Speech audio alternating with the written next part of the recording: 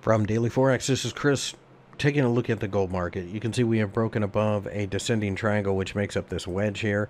I think gold's going higher, but really what's going to drive this market much higher for a bigger move is going to be the Federal Reserve next week. So keep that in mind. We may get the occasional pullback, but I think we are starting to price in the idea of more rate cuts and quantitative easing again. Nice descending pullback, but really, when you look at it,